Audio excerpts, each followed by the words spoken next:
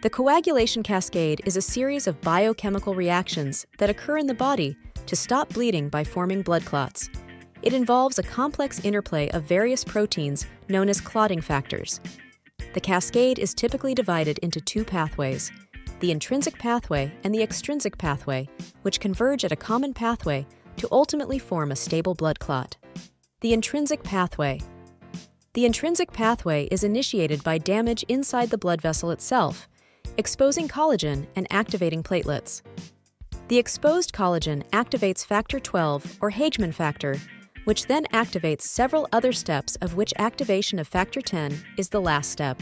Here are some examples of factors that can damage the endothelium: high blood pressure, high levels of cholesterol or lipids in the blood, diabetes, smoking, certain medications or toxins.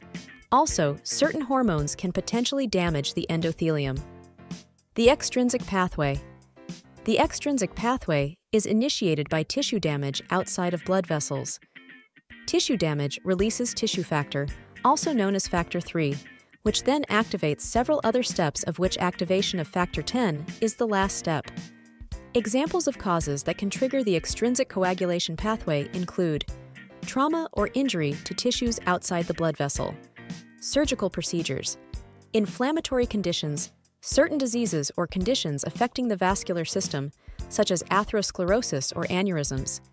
Both pathways can be activated independently, but they often work together to ensure efficient blood clotting. The goal of the common pathway is to form a stable blood clot.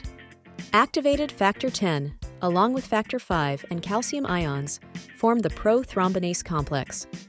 The step where fibrinogen is transformed into fibrin is where the meshwork of the blood clot is formed. The clotting process is reinforced by the activation of factor 13, which stabilizes the fibrin mesh. Vitamin K is an essential nutrient that plays a crucial role in the coagulation cascade.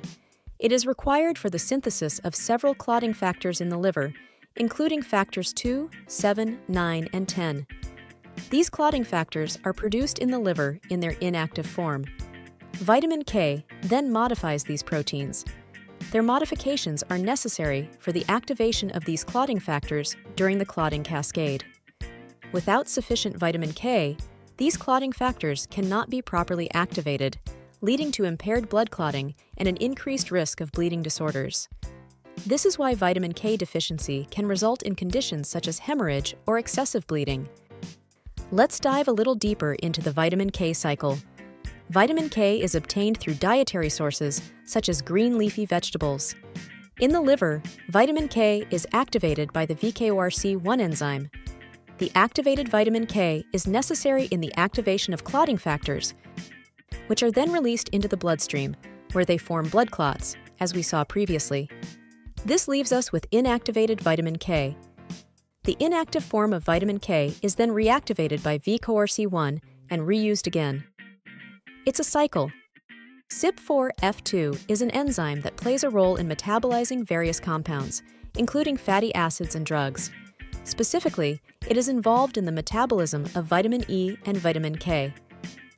After vitamin K is metabolized, the metabolites are excreted via urine and bile. This enzyme is primarily expressed in the liver and can influence drug effectiveness and toxicity. Certain variations in CYP4F2, especially the STAR3 allele, is associated with a reduced activity of the resulting enzyme. Reduced activity of CYP4F2 may help conserve vitamin K in the liver by slowing its hepatic metabolism. Since more vitamin K will be available, there is more cofactor to activate clotting factors, hence stimulating the production of blood clots. This means a stronger coagulant response. The dosage of drugs that influence coagulation must be adjusted for that. For warfarin, it can mean a higher dose to establish the correct anticoagulant activity. CYP4F2 operates in close collaboration with VKORC1. Make sure to watch that video too.